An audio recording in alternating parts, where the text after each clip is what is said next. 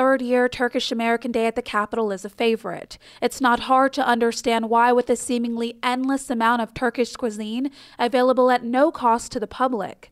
But event organizers say it's not just about learning the culture and the customs. It's also about strengthening business, trade, and economic relations.